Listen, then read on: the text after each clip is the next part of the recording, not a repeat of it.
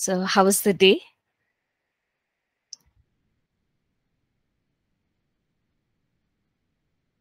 How's your day been? It's been good, ma'am. Good, good, good. Yeah. How It's about you? nice. It's good. It's good. Nice. It's nice. Yeah. Yeah. Thank you. Okay. So as others join, can one of us lead us in prayer? Zelly, would you be able to lead us in prayer? Yes, Pastor. Thank you. Abba Father, we come before your presence in the name of Jesus. We thank you so much for this beautiful morning that you have blessed us so that we can come together and learn from your word. I thank you, Lord, for our ma'am as she teaches the word of God. I pray for your wisdom, your revelation be upon her, so that she will be a mouthpiece for you, and she can teach according to your will. And also, I thank you for each one of our classmates. Give us a receptive heart, a teachable heart, and Holy Spirit empower us so that we can learn new things this class, Lord. We commit our life, our time, everything to care and to Lordship. In Jesus' mighty name. Amen. Amen. Amen. Amen. Amen. Thank you so much. Thank you. Amen. Amen. Okay. So let's turn to our notes to chapter 9. Meanwhile, I will also project the notes to us, the presentation.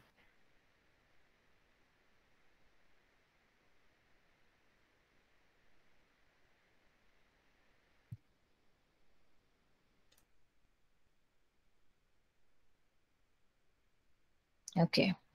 So today we will be covering on 4 chapters.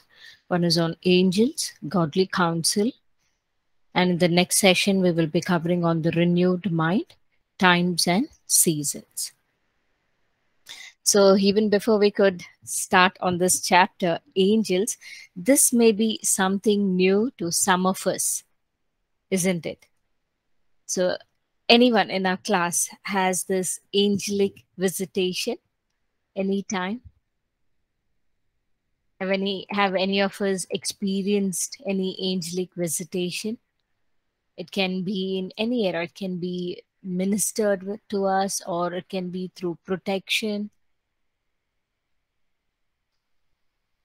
Or have you heard any stories others share as a testimony that they had an angelic visitation?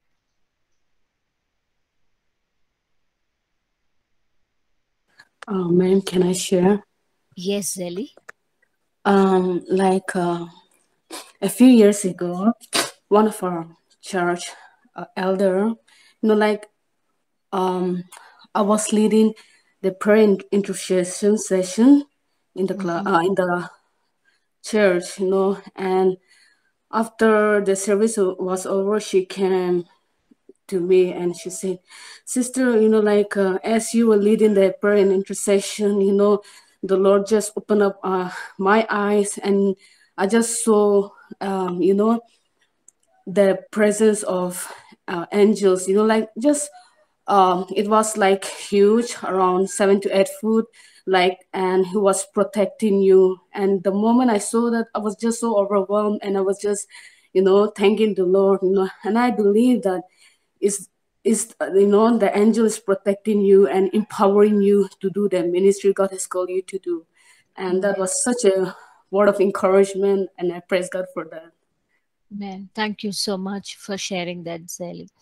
Yes, that's so true.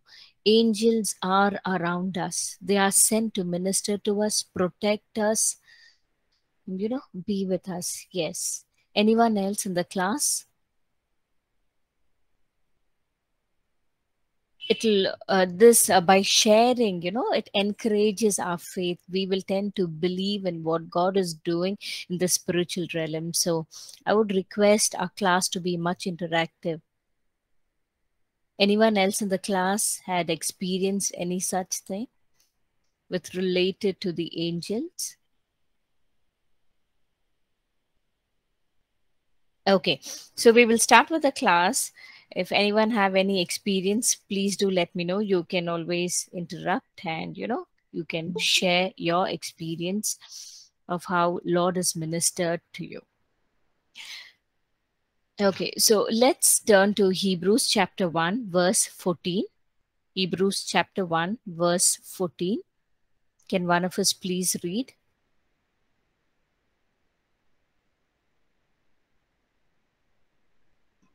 Hebrews chapter 1 verse 14. Are they not all ministering spirits sent forth to minister for those who will inherit salvation? Amen. So we see both in the Old Testament and in the New that God uses angels to send messages, to minister to people. And angels have been sent in the visions or dream to convey a message to people. We see, in the New Testament, we see how angel of God was sent to Mary to announce the birth of, that she's been conceived by the power of the Holy Spirit. And and we also see again angel appear to Joseph in a dream, instructing him to take Mary as his wife, where he actually thought that he'll put away Mary silently. But then again, we also see another instance where after the birth of Jesus, angel appearing to Joseph in a dream, and here is instructing him to take the child and Mary and go to Egypt for safety. So there's a protection. There's a angel actually appearing. For Mary, it was the angel appeared real, and she could hear the audible voice. And later part, we see the same angel appear to Joseph in a dream, and again we see again the angel appear to Joseph in a dream. So such activities were common those days. Do you think those activities are changed now? No, we do hear from people that angels have ministered to them. And in a lot of, in the early church, after the resurrection of Jesus, we see, in the book of Acts, we see a lot of angelic encounters that our disciples had. An angel delivered Peter from prison and instructed him to go and preach in the temple. Later, we also see angel instructing Philip to go to Gaza and to catch up with the eunuch and share the gospel to him. And through that one act of obedience, we see the gospel was taken to Ethiopia. Again, later we see the angel appear to Cornelius, a Gentile, and asked him to send for Peter so that they can hear the gospel. And through this very act of obedience, we see the Cornelius and his family was saved. Again, we see the angel released Peter from the chains and took him out of the prison. There was a iron gate, but there was a miraculous encounter, and there was a supernatural encounter where the iron door broke at the presence of God sent angel. And later we also see an angel struck Herod and he died. And in the book of Acts, there were many angelic encounters we see. So angel can appear even to us, and they can speak to us audibly. And though angels can be visible and also audible, and at the same time they can also appear in the dream and they can talk to us, or they can also be invisible and just the voice can be heard. So often during this time of worship, we sense, in our Bible college, when we had in-person sessions every day in the noon, 12 to 1, we had supernatural session where every day. Okay, so what happens here is now only on Fridays we have morning 8 to 9, but then before, in-person session, we used to have every day 12 to 1. So all we did is, all the students all put together, first year, second year, third year, we used to sit in a circle and just worship the Lord. We may sing few worship songs and start praying in tongues. When we did that, many times we have seen angelic encounters. students would have said that, ma'am, I saw there was ascending and descending of angels. Or just like how Zelly shared, the angel was next to some of the student. And when we asked them, did you experience anything, they would have said that, in their own way, either the Lord touched them and they were ministered in different ways. But we see, when we worship the Lord, the presence of angelic being is around us, is around us. Some of us would have experienced any such thing. For example, yeah, I have this in practice. Okay, from my class 5 onwards, from school, I got this habit of by hearting Psalm 91 every time I step out of the house. I start with Psalms 91. So one such instant happened in 2009. Yes, my dad got me a new bike, Activa, which was much heavier than what I am. Not now, then. I was actually very lean, so I couldn't balance that bike, but then I could ride because I have rode other bikes. And I was very new in riding, and once, as I was riding on a heavy traffic road on a highway, there were huge lorries used to pass by. So one day, as I was riding, suddenly the noise of a huge truck passed through me, brought fear into me, and I was so scared. I was so scared, and I just closed my eyes and said, Lord, I cannot do this. I cannot ride anymore. And I was so fearful. I just closed my eyes, but I continued to ride. And, I said, Lord, I need your help and I need your protection. And for that fraction of second, when I closed my eyes, I saw God has set his angels in charge of me, as we declare it through Psalms 91. One of the angel was holding my bike on the right side and another angel on my left side. So both the side, there were two angels holding my bike and coming. So the fear within me left instantly.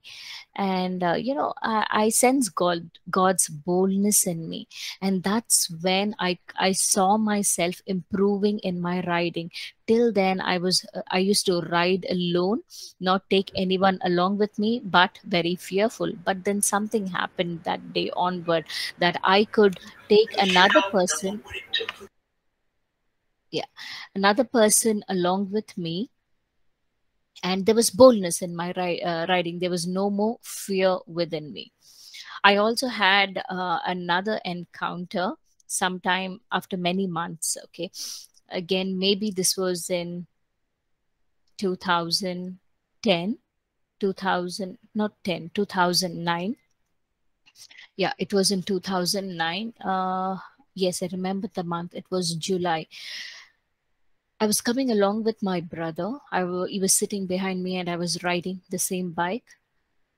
All of a sudden, there was a car in front of me. When the car passed by, I saw there was a huge ditch in front of me, and I could not balance. I could not take right or left. And I know that I'm going to get into the ditch. And in the rear mirror, I'm seeing there's a car, a black Maruti Swift coming behind me. And I knew I'm gone. I just closed my eyes and I don't know, it just came out of me. I said, Jesus, and immediately I went into the ditch and we fell. We fell, the bike fell on me and my brother, laptop. We just fell on the road. And, people, yes, they came to assist and we got up and I was sitting on the platform. They just helped me to sit on the platform. And when I looked back, I wanted to see where's the car, because that car was very close to me, and between me and the car there was nothing. Okay, but then I saw the car was stopped much before, and there was another person between us, and she was just standing. She was just standing, and I looked at her because she was looking very different from others. Everyone was checking on me. Am I okay? Did I get any hurt? My knee was hurted, and I was declaring over my knee, saying that I'm not hurt, my bones are not broken. Because my senses are saying that my leg was fractured, my senses are saying my skin is cut, and the blood is bleeding on my left knee. But then I'm declaring, saying that my bones are not broken, my skin is not cut, and my leg is not bleeding, and I'm perfectly fine. I'm strong. As I kept declaring, everyone around me are checking, am I fine? But there was one person just standing and looking at me. She was dressed in white, and she was normal to look, just like us. Okay, just like the Indian attire she was wearing. And within me, I sensed she's the angel. Okay, something, she's the angel who saved you. And I could not respond to anyone around me, but all my attention was looking at her, like, is she an angel? Is she an angel? And I looked at her and I asked her, "What's your name?" She looked at me and she said, "I'm Angel." And this is the only message that she told me. She said, "God saved you. Your God saved you." That's it. I don't, I don't know how she came, but she was just standing there. She didn't even inquire, "How are you?" because she knew that I was perfectly fine. And this is the only message she said. She said, "My name is Angel, and God saved you." And she was no special. There was no halo on her head, or she was looking something very differently dressed. No. In fact, she was wearing salwar, white salwar, just like Indian dressed. And she said, until day I have this confirmation within me, like, she was the angel. God sent to protect me that day. It was not only that day, something invisible, but there's always God's protection over us because we claim for God's protection. So, as been said with all this, one thing we need to know is we do not worship angels, but we worship only the Lord Most High.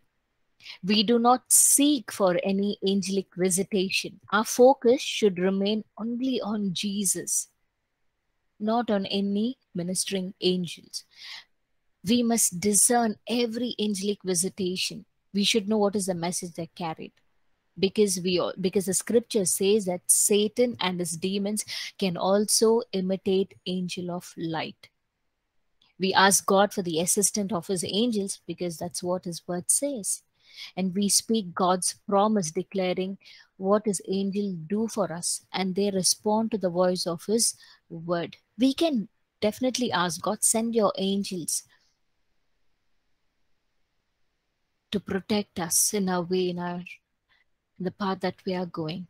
Or if somebody is traveling, we can always say, Lord, send your angels with them, guard them, guide them, protect them.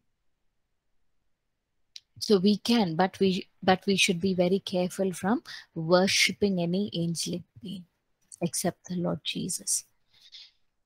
So with this, we will move on to the next lesson. Yeah, we do not worship any angels. We ask God for the assistance of his angels. We speak God's promise, declaring what his angels do for us. With this, we will move on to the next lesson.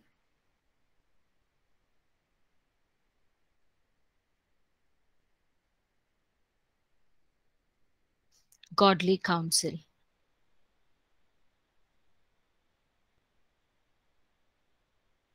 I'm just sharing the notes.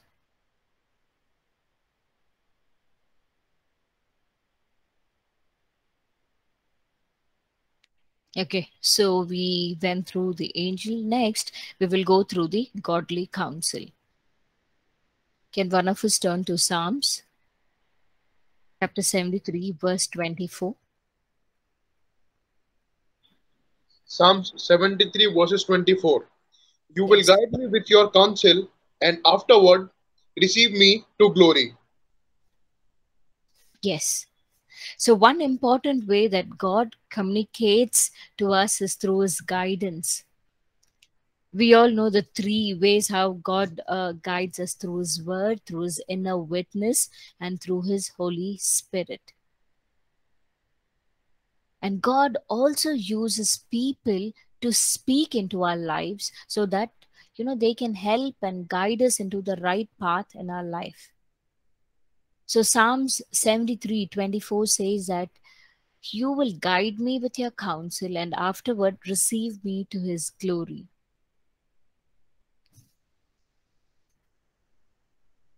And Proverbs 11:14 says there are many plans in a man's heart. Sorry, there are where there is no counsel, the people fall, but in the multitude of counselors there is safety. It is very important for us to take counsel from everyone,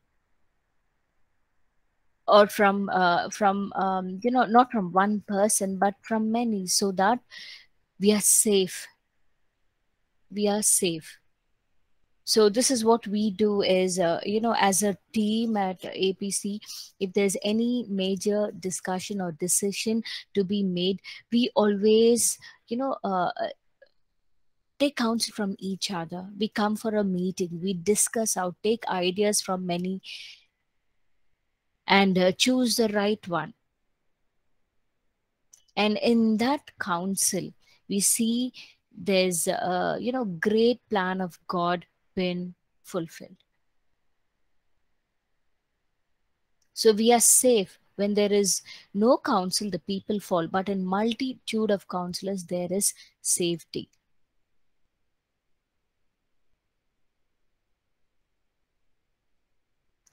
Proverbs 15:22 says, without counsel, plans go awry. But in multitude of counselors, they are established. Very important to take counsel from many so that our plans can be established. Proverbs 19:20, listen to counsel and receive instruction, that you may be wise in your latter days. Very important. So that we develop this ability within us to listen and to receive. Because most of us, it takes humility for us to listen to another person, to take their guidance or to listen to their instruction. It does not come very easy. It is a natural sense of a human not to listen to others and think that we know and we should lead ourselves. And we also have this preconceived notion that we know and I can lead my life. And we get into many trouble. So to avoid those pitfalls, it would be good for us to take counsel, a godly counsel from the other people, from other counselors who has lived their life with the fear of God.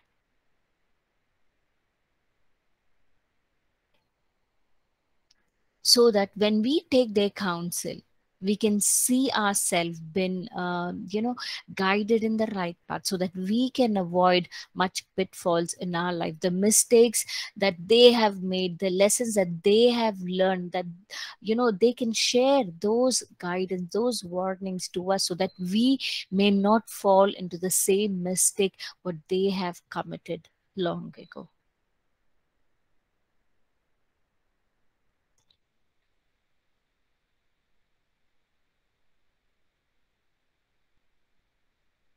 Proverbs 20:18 says, plans are established by counsel. My wise counsel wage war. Sometimes the counsel that we receive wages war. But then when we have received this counsel, even during a difficult situation, even when we face challenges in our life, the counsel that was given to us, the idea, the plan that they had shared from the counselor would have shared from their life will come to our mind. The Lord will remind us in our difficult situation so that we may not give up. Holy Spirit is our counselor. During a difficult situation, when we go through the Word of God, when the Word speaks to us, when the Word shares the people of God in the Bible, when they went through the difficult time, how they seek God, how they prayed, how they never gave up. When those words speak to us, it encourages us in our difficult situation. One way is through the Word, which we already saw. And when we go through a godly counsel, the man of God, a woman of God who shares their experience or speak into our situation and give us the word, the encouraging word, though things around us, the circumstance, the situation may not be in favor of us, but then when we trust them, we are safe. The word encourages to hold on to that promise, hold on to that counsel, and go through the situation, hoping that God will help us to cross through that path. And when we press on, we will see the victory.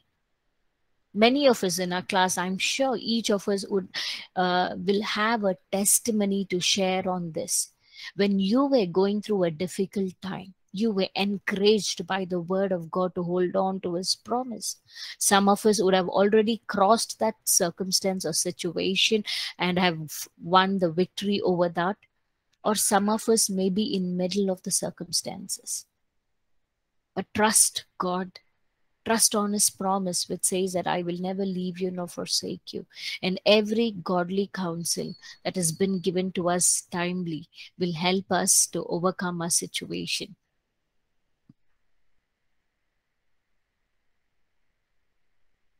Receiving right counsel is very important. Receiving right counsel.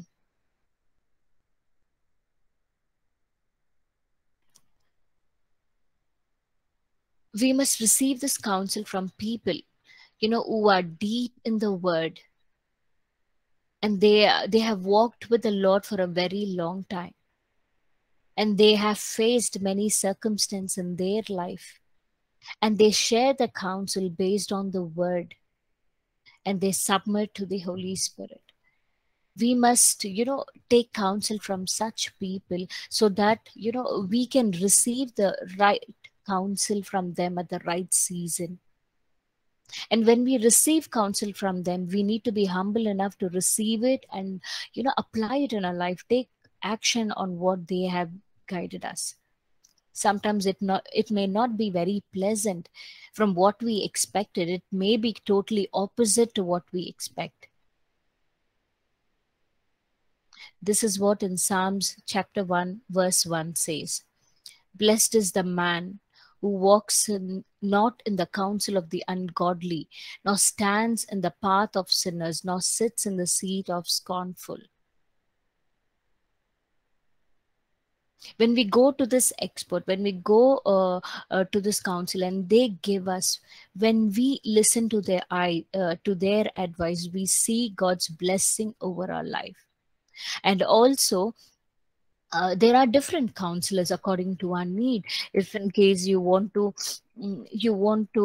take up a medical advice, we have a medical counselor, something to do with finance, education, professional matters. So based on each criteria, we have a counselor. But it would be good for us to seek a godly counsel, a men and women who walk in the counsel of God, so that we can get the right counsel at the right time. But what more important is, are we willing to be corrected? Sometimes we would like to receive the plan of a counselor when that is aligned to our plan. We will say, this counselor is very good, and I would like to go to that person. And you see that person, even though if it is wrong, that person repeatedly gives exactly what you want. I don't think that's the right thing. A counselor who advises you, who corrects you when you're wrong, Even you may be hurt, or you may have to undo your plans. It is good to take their advice. Initially you may feel bad, you may get upset or mad at that counselor for giving you a counsel that is not aligned with your plan. He's not giving you any affirmation of what you have planned and you put it across to him. But in fact, he is trying to correct you. He's asking you to wait. He's asking you to wait on the Lord, or this plan is not aligned with your studies, with your career, or what God has promised you. So he is actually, maybe he's asking you to undo certain things or bring a correction in you. But what is much required is we need to humble ourselves and receive that guidance. Some years back, I remember I went to a counselor to make some life decision. I went to this counselor checking if this is right. He examined, he asked me many questions. And then at the end of, at the end of that session, he said, this is not right. This is not from God. This is just the timely desire that you have got to overcome your situation. But this is not what God wanted you to do at this time. It was very difficult for me to accept that counsel from the man of God. I felt that he is against my decision. He is not in favor of me. But I never thought that he is in favor of what God has in store for me. He simply bluntly declared, this is what God wants you to do, and what you have planned or what you wanted to, what you have decided to make a decision is not from God. He was very blunt. He never thought to please me, but it was very, very hard for me to accept that counsel.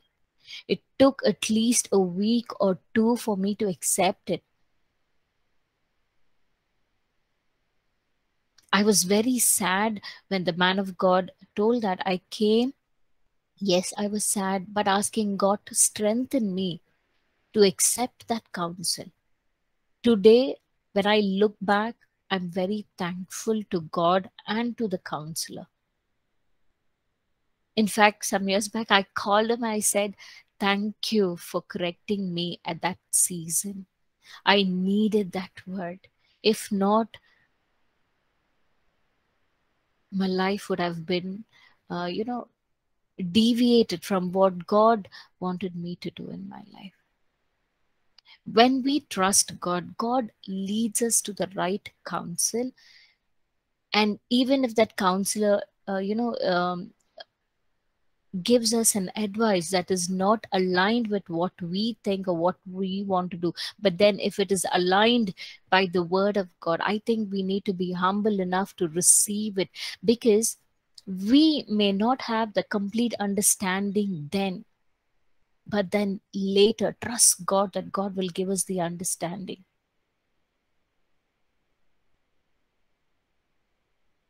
Yes, we all have wisdom, we all have the understanding. Our brain is just this much, but God has much bigger plan for us. Our mind cannot understand, cannot grasp the God's wisdom, his understanding, his plan, his will.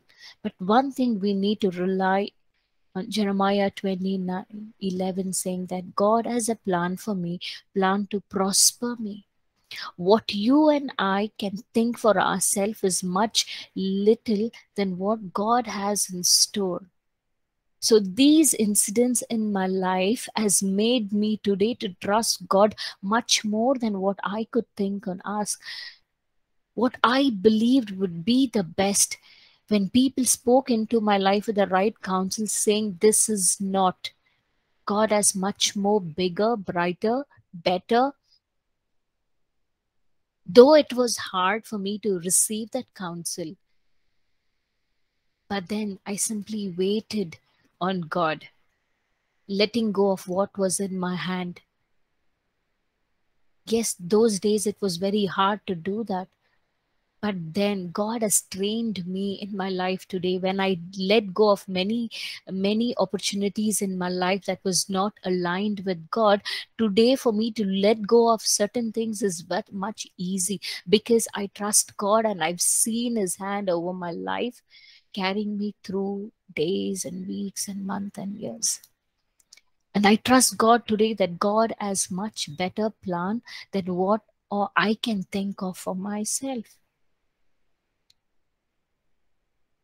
And God has brought me to a place where I can just receive God's guidance, the correction from people of God, and trust God to to develop me to the better person what I could be. And these days I seek for those corrections and feedback because I know it is in them that I can build myself. It is in those correction and in those feedback that make me a better person. So these days, for me to receive the feedback or correction, it's become a blessing for me than receiving a good feedback. Good feedback is good. Yes, it encourages us, it appreciates us, makes us go. Yes.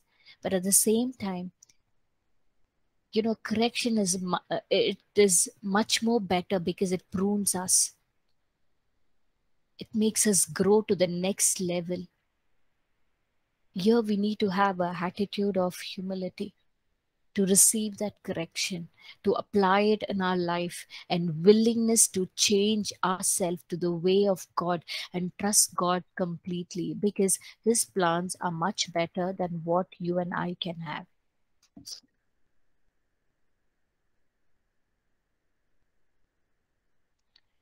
Proverbs 12:1 says, whoever loves instruction loves knowledge, but he who hates correction is stupid.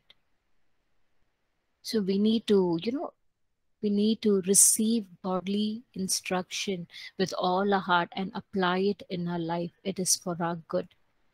Proverbs 13:18 says, poverty and shame will come to him who disdain correction, but he who disregards a rebuke will be honored.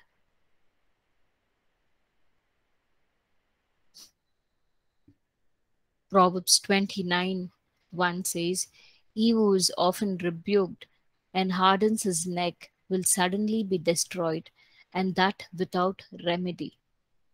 We don't have to go through this because when we go to the council, they will advise us with the right path. But we should be willing to listen to them so that we can avoid such pitfalls in our life. Next one is very important.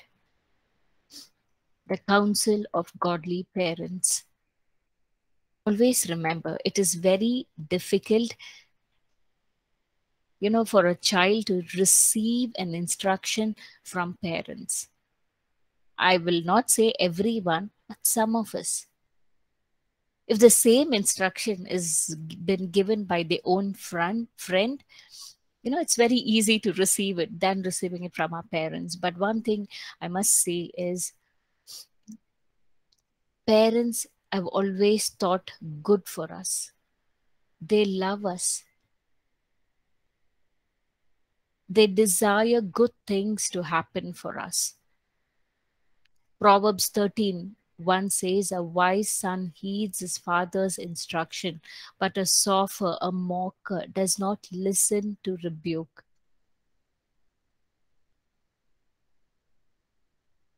A wise son heeds his father. We need to be that wise son who can listen to the father's instruction. Proverbs 1:8-9 says, my son, hear the instruction of your father and do not forsake the law of your mother, for they will be graceful, ornament on your head and chains about your neck. So one of the, honorable thing that we could do is to receive the counsel from our parents. They have brought us up. They always, they seek good things to happen to their children. So when we hear their counsel, their instruction, it is just that we are obeying God. Again, godly counsel.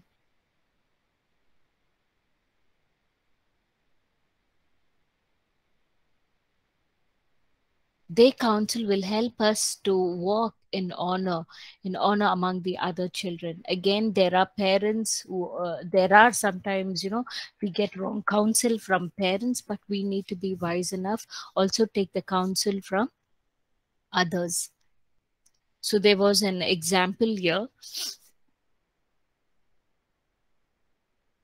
of Jesus himself, how Jesus waited 30 years to get into the ministry. In the same way, if you and I have got a call, there is a preparation process that we need to go through.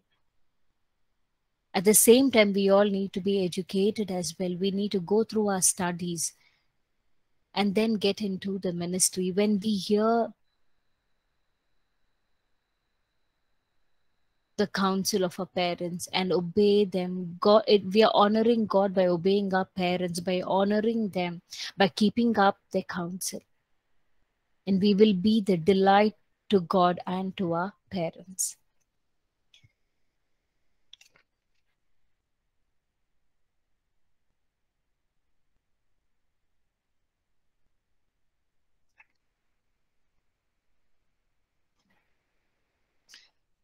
So, any of us have an example or a testimony to share based on today's class? How godly counsel has helped you? Or was there any angelic visitation or angelic encounter that you had in your ministry, in your life, that you would like to share for the benefit of the class?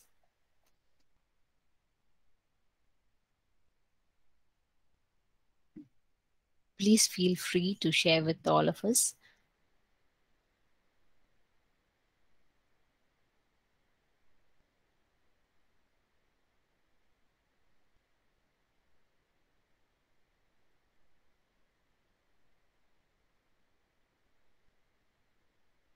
Anyone?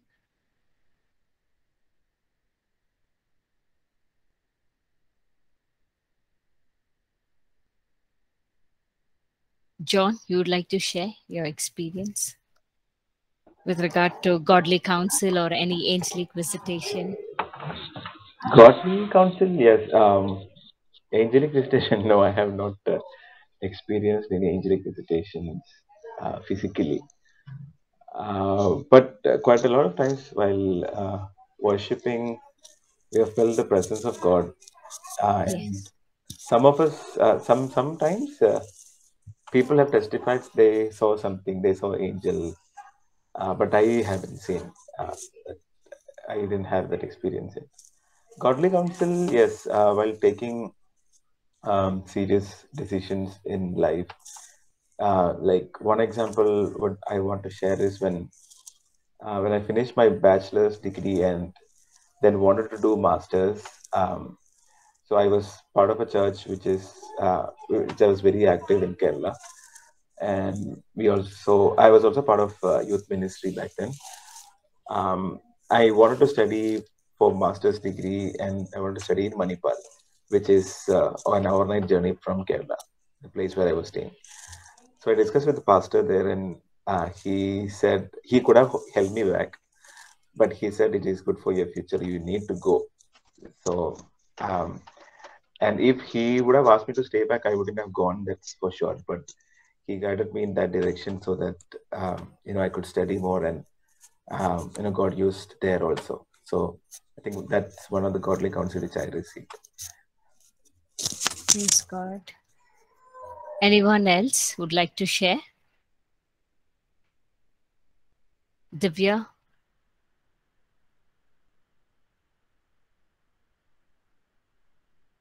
Nikki.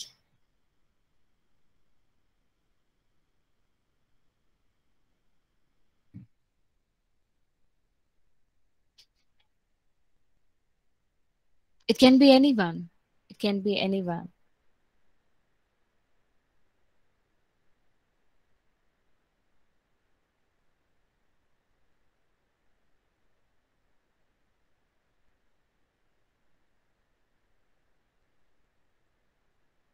Brother Abu Bakr, Brother Subhashish, anyone from our class, any godly counsel that has helped you to grow in the ministry, to grow in your life.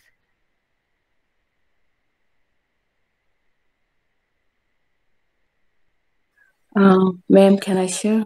Yes, Zelly. Regarding godly counsel,